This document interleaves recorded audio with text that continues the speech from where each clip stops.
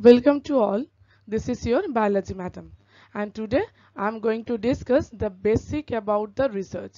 মানে আমি ওয়েলকাম করছি তোমাদের সবাইকে রিসার্চেতে। কেন আমি আজকে কেন এই ধরনের টপিক এনেছি, বেসিক্যালি তোমাদের 6th সেমিস্টারেতে এসে যারা বটানি অনার্সের স্টুডেন্ট আছো তাদের রিসার্চ মেথোডোলজি বলে একটা পোর্শনস অ্যাড হয়েছে। এরপরে দেখবে ম্যান্ডেটরিলি তোমাদের সিলেবাসে যারা পরে জুনিয়ররা আসবে তাদের সিলেবাসে ম্যান্ডেটরিলি একটা পোর্শন অ্যাড হচ্ছে, যেখানে কিনা রিসার্চ নিয়ে কিছু প্রিলিমিনারি ইন্ট্রোডাকশন তোমাদের দিয়ে দেওয়া হবে, যাতে তোমাদের জন্য এটা হেল্পফুল হয়, যাতে ফার্দার তোমরা খুব আনন্দ করে কাজগুলো করতে পারো without any doubt, without facing any problem. বা রিসার্চ করতে গেলে তোমরা তো ডে বাই ডে একটা একটা করে নতুন প্রবলেম ফেস করবেই, কিন্তু তোমাদেরকে শিখিয়ে দেওয়া হবে কিভাবে তোমরা তোমাদের প্রবলেমটা থেকে ওভারটেক করে এগোতে পারবে। সেই জন্য আজকে আমি তোমাদের এই রিসার্চেতে ওয়েলকাম করেছি, যে বেসিকটা তোমরা জেনে যাও। রিসার্চ বলতে আমরা কি বুঝে থাকি? বেসিক্যালি রিসার্চ বলতে আমরা যেটা বুঝি, that is two invent something. Researching মানে কোনো একটা কিছু সম্পর্কে নতুন ইনভেনশনের জন্য we are constantly doing researching, তাই তো? তো রিসার্চের কিছু বেসিক্স থাকে, যেটা একদম শেষে এসে আমি তোমাদের সাথে আলোচনা করব, পুরোটা কভার করার পরে যে তোমাদের বেসিক্যালি কি আছে সেই জিসটা করে দেওয়ার পর আমি শেষে আসবো তোমাদের research ethics. Research ethics is an important portions, যেটা জানা খুবই ইম্পর্টেন্ট, কারণ being a researcher it is important to know how you can conduct your research বা উইদাউট এনি হেজিটেশন কিভাবে তুমি নিজেকে ট্রান্সপারেন্ট রাখতে পারো, কিভাবে উইদাউট ম্যানিপুলেশনস তুমি তোমার ডেটাকে প্রেজেন্টিভ ওয়েতে প্রেজেন্ট করতে পারো। এটা আমাদের সবার জন্যই খুব ইম্পর্টেন্ট টু নো।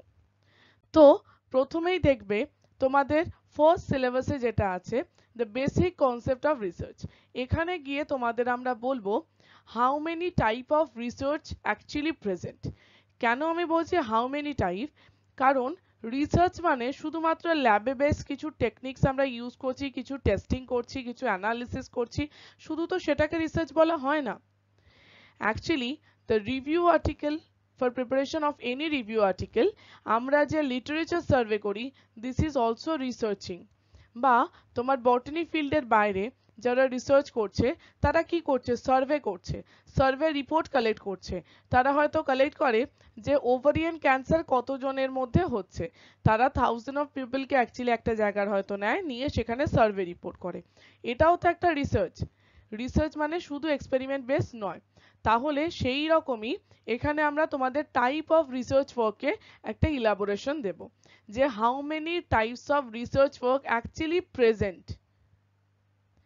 ঠিক আছে? যেটা দিয়ে তোমরা জানতে পারবে উইদাউট টেকিং এনি ডেটা একজন philosopher can also able to complete their research, তাই না? সেখানে সে ডেটা নিচ্ছে না, কিন্তু সে স্যাম্পল নিচ্ছে।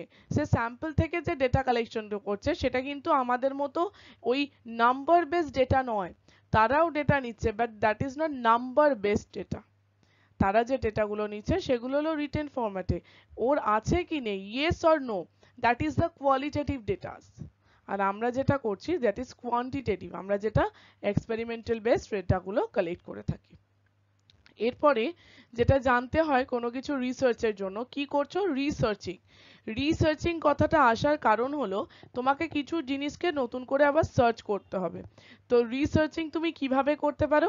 না, লিটারেচার সার্ভে করে। লিটারেচার সার্ভেটা কি? What do mean by literature? দেখো, তুমি যে কাজটা এখন করতে চাইছো আজকে এসে, সেই কাজটা হয়তো পুরনো অনেকে ওই টাইপ অফ ওয়ার্ক করেছে। তুমি ধরে নাও তুমি একটা কাজ করতে চাইছো কোনো একটা স্পেসিফিক ফাঙ্গাসের ওপর, তার বায়োডাইভার্সিটি চেক করবে, তার অ্যান্টিমাইক্রোবিয়াল অ্যাক্টিভিটি থাকলে সেটা চেক করবে, বা তার কোনো মেডিসিনাল প্রপার্টি থাকলে তুমি সেইটা চেক করতে চাইছো, ধরে নাও। তাহলে তুমি লিটারেচার সার্ভে করবে, পুরনো রেকর্ড স্টাডি করবে, করে দেখবে how many people's have worked on this fungus. তারা এই ফাঙ্গাসের কি কি ক্যারেক্টার অলরেডি এস্টাবলিশড করে গেছেন। তাহলে সেই এস্টাবলিশড ডেটা থেকে তুমি কিছুটা নলেজ গ্যাদার করতে পারবে। অথবা তুমি সার্ভে করে দেখতে পারো যে তোমার এরিয়াতে ওই ফাঙ্গাসটা আদৌ হয় কিনা। তোমাকে এমন একটা কিছু নিয়ে রিসার্চ করতে হবে যেটা অবভিয়াসলি তোমার কাছে অ্যাভেলেবেল, না হলে তুমি কি করে করবে, তাই না? বা সেটাকে তোমায় কালেক্ট করতে হবে, তার মানে সেটা অ্যাভেলেবিলিটিটা কতটা সেটাও তোমাকে জানতে হবে থ্রু সার্ভে। এইভাবে আমরা আমাদের বেসিক কনসেপ্টটাকে স্টাডি করব রিসার্চে। ঠিক আছে, এই রিভিউ অফ লিটারেচারের মধ্যে জানবে লাইব্রেরি রিসার্চ। আমি শুধুমাত্র ইন্টারনেটেতে সার্চ করছি, দ্যাট ইজ দ্য রিভিউইং, কিন্তু লাইব্রেরি থেকে আমি কোনো বই নিয়ে সেখানেও আমি আমার টপিকটাকে সার্চ করছি, দ্যাট ইজ লাইব্রেরি রিসার্চ। ফিল্ডে গিয়ে আমি রিসার্চ করছি, ফিল্ডে দেখছি কন্ডিশনস কিরকম, সয়েলের কিরকম characteristics, that is field research. ঠিক আছে, আর আমরা করে থাকি যেটা ল্যাবরেটরি বেসড, আমরা ল্যাবরেটরিতে গিয়েও কিছু রিসার্চ করি, those are call laboratory research. In the second point, যেটা তোমাদের সিলেবাসেতে রয়েছে, কেন এই সিলেবাসে এই পোর্শনস গুলো দেওয়া হয়েছে, কারণ এই পোর্শনস গুলো যখন আমরা একটা একটা করে ইলাবোরেট করব তখন কিন্তু তোমাদের কাছে পুরো রিসার্চটা ক্লিয়ার হয়ে যাবে, অ্যাটলিস্ট একটা ক্লিয়ার কাট পিকচার তোমাদের সামনে থাকবে যে রিসার্চ করতে গেলে অ্যাকচুয়ালি কি কি করতে হয়। ঠিক আছে, তো জেনারেল ল্যাবরেটরি টেকনিক্স, ল্যাবরেটরি টেকনিক্সের মধ্যে তুমি যখন রিসার্চের দিকে যাচ্ছ তখন you have to know how to prepare a solution। এবার যদি বলো what kind of solution ma'am, the solutions you have to prepare percentage solution, you have to know for preparations or the calculations for molar solution, normal solution preparation as well as molar solution preparations। তার মানে তোমাদেরকে জেনে রাখতে হবে কি করে calculate করতে হয়। এখানে তোমাদের প্র্যাকটিক্যাল বেসড কিছু আছে দেখবে, যেখানে ক্যালকুলেশনস গুলোকে তোমার প্র্যাকটিক্যালের মধ্যে ইনক্লুড করা হয়েছে। এরপরে তোমাকে শেখানো হবে how to handle a instrument. তোমার ল্যাবেতে তুমি যখন প্রথম ঢুকছো, দের আর spectrophotometer, there is মাইক্রোস্কোপস, there R jail doc, সেখানে অনেক কিছু, পিসিআর মানে থার্মোসাইক্লার মেশিন, তোমরা এত কিছু যখন গিয়ে দেখছো তাহলে তোমাকে জানতে হবে কোন মেশিনটা কিভাবে হ্যান্ডেল করতে হয়। ইনস্ট্রুমেন্ট হ্যান্ডলিং, তুমি যদি ভুল কোনোভাবে হ্যান্ডেল করে ফেলো তাহলে কি হচ্ছে, তোমার এই ইনস্ট্রুমেন্টের জন্য সেটা কিন্তু রিস্ক ফ্যাক্টর হয়ে যাচ্ছে। তারপর কি তোমাকে জানতে হবে কোন কেমিক্যালটা টক্সিক, আবার কোন কেমিক্যালটা তোমার গায়ে লাগলে এটা কিন্তু ক্যান্সারাস হতে পারে। তোমাকে জেনে রাখতে হবে বিটা ম্যাকআপটোইথানল কি ধরনের কেমিক্যাল, ইটিবিআর দ্যাট ইজ ইথিয়াম ব্রোমাইড, এটা কি ধরনের কেমিক্যালস, এদের মধ্যে কি অ্যান্টি ক্যান্সারাস প্রপার্টি আছে সেটা তোমায় জেনে রাখতে হবে। আবার তোমাকে এটাও জানতে হবে ল্যাবে কাজ করতে গেলে, তুমি ধরো হাইড্রোজেন পেরক্সাইড দিয়ে কাজ করছো, হাইড্রোজেন পেরক্সাইড তোমার হাতে লেগেছে, তুমি বুঝতেই পারছো না, 2 দিন 3 দিন তুমি দেখছো হাতটা খালি সাদা হয়ে যাচ্ছে আর ওখানটা ভীষণ রকমের ইচিং হচ্ছে। তুমি গিয়ে পরে আস্তে আস্তে বুঝতে পারলে আচ্ছা হাইড্রোজেন পেরক্সাইড আমার হাতে লেগেছিল বলে সেই জন্য ওখানটা ইচিং হচ্ছে, আমার ওখানটা কিন্তু সেলস গুলো কিন্তু আস্তে আস্তে সাদা হয়ে যাচ্ছে। আবার পরে নর্মাল যেরকম তোমার স্কিন সেরকমই ফিরে আসছে। কিন্তু কোন কেমিক্যাল, ধরো NaOH, তোমাকে একটা NaOH এর প্যালেট দেওয়া হয়েছে। বেসিক্যালি যেটা করে থাকে স্টুডেন্টরা, NaOH এর প্যালেট দেখলো বলে ওরা কোনোভাবে ভাবেই না, ওটাকে হাতে করে দিয়ে দেয় সলিউশনে দেওয়ার সময়। আচ্ছা NaOH একটুখানি গলে যাচ্ছে, মেল্ট হচ্ছে, ঠিক আছে হাতে করে সলিউশনে ওয়াটারে ডিজলভ করিয়ে দিই। জানবে তোমার হাতটা কিন্তু জ্বালা করবে, এত গরম হয়ে যাবে হাতটা, জ্বালা করবে। তো এই সমস্ত প্রিকশনস গুলো তোমাকে কিন্তু জেনে রাখতে হবে। Next to this, data collection and documentation. তোমাদের শেখানো হবে এখানে how to prepare a table, how to prepare a graph, how can analyse a graphical representation, অথবা কিভাবে একটা তুমি কোনো একটা কিছু সেকশনকে দেখেছো, স্টাডি করেছো মাইক্রোস্কোপে, তুমি অনেকগুলো পিকচার তুলেছো, কিন্তু কিভাবে তোমার পিকচারটা সিলেক্ট করতে হবে, কোন পিকচারটা বেটার, কোন পিকচারটার মধ্যে তুমি তোমার ডিজায়ার পোর্শনটা দেখতে পাচ্ছ, তোমাকে সেইটা কিন্তু সিলেক্ট করতে হবে সেখান থেকে দেখে। আর সেইগুলো প্রত্যেকটা জিনিস জানবে রিসার্চের স্টার্টিং ডে 1 থেকে up to the end of your research. তোমাকে কিন্তু পুরোটার জন্য একটা স্পেসিফিক খাতা মেনটেন করতে হবে, যেখানে গিয়ে তুমি কিন্তু যে কোনো সময় এসে বলতে পারবে আমি ওই দিনে একটা ডেটা তুলেছিলাম, হয়তো হতে পারে তোমার ডেটাটা হয়তো ভালো ওঠেনি, তোমার হয়তো কোনো এক্সপেরিমেন্টাল কোনো ইরার হয়েছে বা কোনো কেমিক্যালের প্রবলেম হয়েছে, হতে পারে, ইট মে বি, এটা আমাদের সবার সাথে হয়ে থাকে। কিন্তু তোমার কাছে কিন্তু প্রত্যেকটা ডেটা থাকাটা খুব ম্যান্ডেটরি। ঠিক আছে, আর কিভাবে সেটাকে ট্যাবুলার ফর্মে আনবে, কিভাবে তুমি গ্রাফ প্রিপেয়ার করবে সেটা থেকে, এগুলো কিন্তু জেনে রাখতে হবে, এটা কিন্তু তোমাদের জানানো হবে। Biological problem you have to face, আমি এটাকে এইভাবে হেডিং করেছি, তার কারণ হলো এই যে আমাকে এরিয়া অফ রিসার্চ সিলেক্ট করা, জানবে তুমি কোন এরিয়াতে রিসার্চ করবে সেটা কিন্তু তোমার উপরেও অনেকটা ডিপেন্ড করে থাকে। আমরা কেউ প্লান্ট ফিজিওলজিটা পছন্দ করি, কেউ আবার মাইক্রোবায়োলজি পছন্দ করি, কেউ মাইকোলজি রিলেটেড কাজ পছন্দ করি, তাহলে আমাদের এরিয়াগুলো এক একজনের চয়েস কিন্তু এক এক রকমের। যখন তুমি রিসার্চে ঢুকছো তোমায় কিন্তু এইটুকু চুজ করতে হবে, ঠিক আছে তুমি কি ফিল্ডে যেতে চাও, এরপর তোমার গাইড তোমাকে সিলেক্ট করে দেবেন যে তুমি কোন ফিল্ডে যাবে বা কি কাজ করবে। সেখানেও তুমি ডেটা অবভিয়াসলি তুমি রিভিউ করে করে বলবে তোমার গাইডকে গিয়ে যে স্যার অথবা ম্যাডাম, যে আমি এই রিপোর্টগুলো পেয়েছি, তার উপর বেস করেই উনি তোমাকে একটা স্পেসিফিক কাজ হয়তো দেবেন। এবার তুমি জানবে তোমাকে কোনো একটা, তুমি যখনই বটনিতে এসেছো রিসার্চ করতে, তোমাকে একটা মডেল অর্গানিজম চুজ করতে হবে, কার উপর তুমি কাজ করবে। ইট may be a fungus, it may be a algae, it may be a fungal, it may be a plant specimen, যে কোনো কিছু হতে পারে, কিন্তু সেই মডেলটাকে চুজ করতে হবে। আর জানবে সেইটা কিন্তু স্পেসিফিক্যালি ক্যারেক্টারাইজড হয়ে থাকতে হবে, মানে যদি কোনো প্লান্ট নিয়ে থাকো সেটা কিন্তু সার্টিফাইড ভ্যারাইটি নিতে হবে, কারণ তুমি যে কোনো জায়গা থেকে ফিল্ড সার্ভের সময় কোনো প্লান্ট কালেকশন করে সেটা দিয়ে কাজ করতে পারো না, সেখানে কিন্তু ক্রস পলিনেশন হচ্ছে, অনেক ক্যারেক্টারের ডিফারেন্স হতে পারে। সেই জন্য সবসময় উচিত একটা সার্টিফাইড ভ্যারাইটিকে মেনটেন করে প্লান্টের ওপর কাজ করা। এগুলো আমি যখন পরে আরো তোমাদের জন্য ভিডিও আনবো সেখানে আমি এগুলোকে ডিটেল বলবো যে কোন কোন প্রবলেমগুলো কিভাবে তোমরা ফেস করছো আবার কিভাবে ওভারকাম করবে, আমি সেগুলো তোমাদের একটা একটা করে বলে দেবো, টেনশন করো না। কিন্তু আপাতত বেসিকটা খালি জেনে রাখো। নেক্সট, মেথড গুলো স্টাডি করতে হবে, কিভাবে একটা সেলের স্ট্রাকচার দেখবো বা কোনো টিস্যু স্ট্রাকচার দেখবো। ধরো আমাকে বলেছে একটা থিন সেকশন কাটতে, কোনো একটা কিছু টিএস কাটছো বা এলএস কাটছো, যাই করো, একটা থিন সেকশন কাটছো কি জন্য না, কিছু না কিছু সেখানে দেখতে চাইছো, হতে পারে সেখানে ফাইবার দেখতে চাইছো, হতে পারে এমন কিছু একটা তোমায় দেওয়া হচ্ছে যেখানে তুমি স্টার্চ কন্টেন্ট দেখছো, হতে পারে। তো তাহলে প্রিপারেশন অফ স্লাইড, এই স্লাইডটাকে এবার তুমি যে প্রিপেয়ার করবে, আমরা আলট্রা থিন সেকশনও কিন্তু কেটে থাকি, ঠিক আছে। দেখবে প্যালিওবটানির, তোমরা যদি কখনো সিএসআই এর সি ম্যাপে যাও সেখানে দেখবে ওখানে আলট্রা থিন সেকশন কাটে অফ এনি প্যালিওবটনিক্যাল স্পেসিমেন্স, যেগুলো মানে প্যালিওবটনিক্যাল স্পেসিমেন্স বলতে আমরা কি বুঝবো, ধরো কোনো ফসিলস বা কোনো কিছুর সেখানে থেকে যখন স্পেসিমেনগুলোকে যখন কাটে ওনারা, ওর ওপরে একটা জিনিসটা দেখতে হয়, এরম একখানা রোলার থাকে ওপরে, সেই রোলারের ওপর একটা একটা একটা একটা একটা করে ডায়মন্ড বসানো থাকে, ডায়মন্ড দিয়ে কাটিং করা হয়, ঠিক আছে। এগুলো তোমরা যখন ফার্দার ধরো মাস্টার্সে যাচ্ছ বা যদি তুমি এখন মাস্টার্সেরই স্টুডেন্ট হয়ে থাকো আবার বেসিক রিসার্চটা জানতে চাইছো, সেটা তো অবশ্যই খুবই ভালো তোমাদের জন্য, কারণ রিসার্চের বেসিকটা না জেনে তুমি মাস্টার্স থেকে কি করেই বা পিএইচডির দিকে নিজের মেন্টালিটিটাকে সেট করবে, এটা কিন্তু খুব important to know the basic. এবার ধরো কোনো একটা স্লাইডকে কিভাবে প্রিপেয়ার করব, how to prepare a slide, ধরো সেখানে মাউন্টিং করতে হচ্ছে, ঠিক আছে, কোন স্টেনটা ইউজ করব আমি, সেটাও একটা স্পেসিফিক্যালি স্টেন ইউজ করা হবে না ডাই ইউজ করা হবে, স্টেন আর ডাই এর মধ্যে কিছু ডিফারেন্স আছে, সেগুলো আমি পরে তোমাদের সাথে ইলাবোরেট করে দেব। তো এইগুলো সব তোমাদের কিন্তু জেনে রাখতে হবে।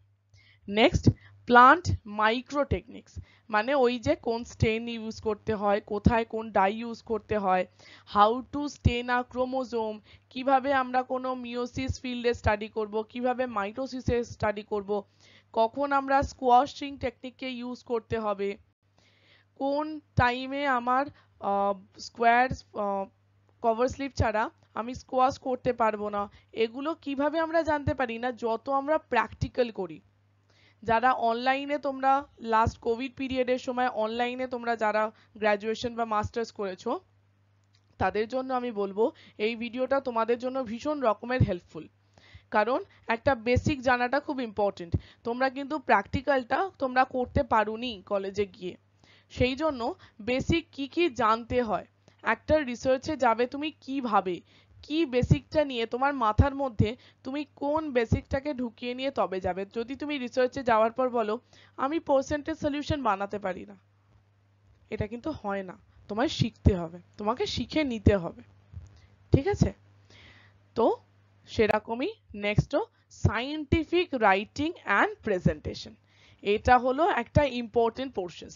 ধরো তুমি এতদিন তোমার রিসার্চ ওয়ার্ক করেছো, তুমি তোমার ল্যাবরেটরি রিসার্চ করেছো, লিটারেচার সার্ভে করেছো, ডেটা কালেকশন করেছো, টেবিল প্রিপারেশনস করলে, গ্রাফ প্রিপারেশনস করলে, তুমি সব করলে।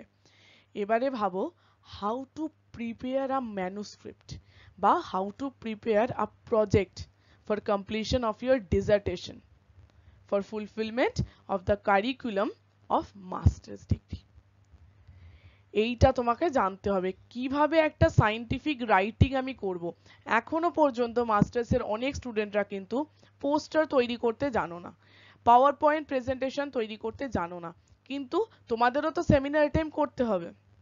You have to know how to prepare a PowerPoint presentation, you have to know how to prepare a poster presentation, তাই না? তো সেইগুলো আমি তোমাকে ফার্দার পরে ভিডিওতে আমি সত্যি এগুলো তোমাদের জন্য আনতে চাইছি। তার কারণ হলো এটা তোমাদের জন্য খুবই দরকার যে how to present yourself for giving any kinds of project interview as well as কোনো সেমিনারেতে গিয়ে কিভাবে পাওয়ার পয়েন্ট প্রেজেন্ট করতে হয়, একটা পোস্টারের কি কি কন্টেন্ট থাকতে হয়, একটা প্রপার স্ট্যান্ডার্ড পোস্টার মেকিং এর জন্য কোন কোন পয়েন্টগুলো থাকাটা খুব ম্যান্ডেটরি, সেগুলো আমি তোমাদের বলবো। কারণ ইউজি হয়ে যাওয়া মানে after completion of your under graduation course তোমরা যে পোস্ট গ্রাজুয়েশনে যাবে, পোস্ট গ্রাজুয়েশনে গিয়ে কিন্তু তোমরা এলিজিবল, আন্ডার গ্রাজুয়েশনের স্টুডেন্টরাও কিন্তু eligible to prepare a poster, to present a poster, to present a presentation in oral form। তোমরা কিন্তু এটা দেওয়ার জন্য প্রিপেয়ার হয়ে যাও, নিজেদেরকে সেই জন্য গ্রো করো, আমি চাই সেটাই। এরপর আমাদের জানতে হয় প্লেগিয়ারিজম। প্লেগিয়ারিজম মানে কি? তুমি ধরো কোনো একটা কিছু ডেটা কালেক্ট করছো, তোমার নতুন করে ম্যানুস্ক্রিপ্ট লিখতে বলা হয়েছে। ম্যানুস্ক্রিপ্ট মানে কি? আমরা এই যে পেপার রাইট করি, আমরা যে রিসার্চ পেপার লিখি, এগুলোকে আমরা ম্যানুস্ক্রিপ্ট বলে থাকি। তোমাকে কোনো পেপার লিখতে বলা হয়েছে and you are writing that paper by taking the material from the other papers, you are just copying those sentences। যখনই প্লেগিয়ারিজম চেক করা হয় তখনই দেখা যায় তোমার মেটেরিয়ালটা ইজ ফুললি প্লেগিয়ারাইজড, মানে সেখানে প্রচুর সিমিলারিটিস দেখতে পাওয়া যাচ্ছে উইথ অ্যানাদার পেপারস, তাকে বলা হয় প্লেগিয়ারিজম। এটা কখনোই করা উচিত না, এটা করা যায় না। সব সময় কিভাবে লিখবে, প্লেগিয়ারিজম কি করে হয় না, আমি সেটাও তোমাদের পরে ভিডিওতে বলবো, যেখানে আমি রিসার্চ রিলেটেড বলবো, রিসার্চের ইন্টারভিউ কিভাবে দেবে আমি যখন বলবো তখন আমি এগুলো তোমাদের শিখিয়ে দেবো, কারণ এগুলো ইন্টারভিউ এর সময় জানাটা খুব ইম্পর্টেন্ট। এরপর আমি যেটা বলবো এটা তোমাদের রিসার্চে খুব ব্রডলি নেই, কিন্তু একটা ছোট্ট পয়েন্টে আছে তোমাদের সিলেবাসের মধ্যে, রিসার্চ এথিক্স। এথিক্স বলতে আমরা কি বুঝি? The morality, the honesty we have, তাই তো? রিসার্চেরও কিছু স্পেসিফিক এথিক্স থাকে। তোমাদের যে বেসিক এথিক্স নিয়ে আমি যেটা বলবো, মানে এথিক্সের একটা কনসেপ্ট নিয়ে রাখো নিজেদের মধ্যে। ধরো you are doing a research, তাই তো? আমি তোমায় কি বললাম? You have to know how to prepare a manuscript, তাই তো? তার মানে তোমাকে এটা জানতে হবে যে কি করে আমি একটা ম্যানুস্ক্রিপ্ট প্রিপেয়ার করব, বা how to do experimental work, আমি কি করে একটা এক্সপেরিমেন্ট কন্ডাক্ট করব, তাই তো? How to present your work in a presentation format, এইগুলো যে তোমাদের জানতে হবে। এর মধ্যে অনেকগুলো পার্ট আছে, আমরা একটা ইন্ট্রোডাকশন লিখব বা আমরা একটা মেটেরিয়ালস মেথডস লিখব। আমি কি কারোরটাকে পুরোপুরি কপি করে নিতে পারি, নিয়ে বলতে পারি যে এটা আমি ইনভেন্ট করেছি? না, দিস ইজ আনএথিক্যাল, এটা তোমরা করতে পারো না। যখনই তোমরা কারোর থেকে কোনো কিছু নিচ্ছ সবসময় তাকে প্রপার রেসপেক্টটা দেওয়া উচিত, অবশ্যই তার নাম উল্লেখ করাটা খুব ইম্পর্টেন্ট।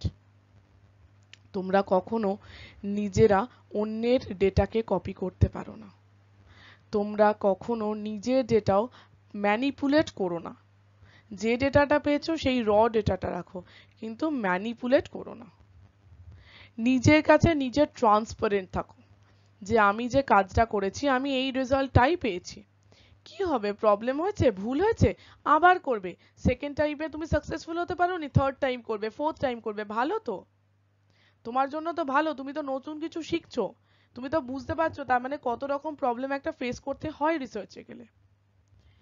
প্লেগিয়ারিজম যেন না হয়, মানে কপি পেস্টিং যেন না হয়।